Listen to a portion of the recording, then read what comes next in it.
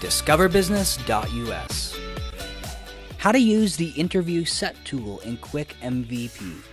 To create a new interview set, click on New Interview Set. Under Customer Segment, enter your target customer. For example, if we were testing a service for college students, we would enter college students aged 18 to 25. Under Problem Hypothesis, enter the problem you believe your target customer has or is experiencing.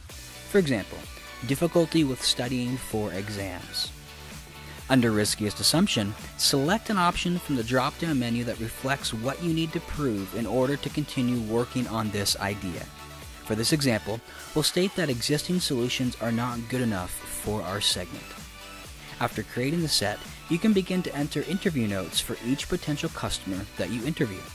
For example, if you're on a college campus, you can create a new interview tab for each student that you talk with. To help you rate each response, QuickMVP provides you with a scoring questionnaire at the end of each interview.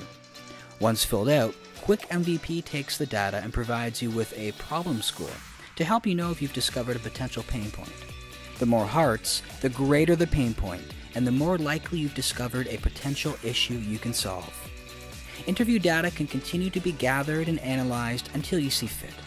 Using this tool is a fantastic way to help you analyze your idea by gathering real-world data from potential customers.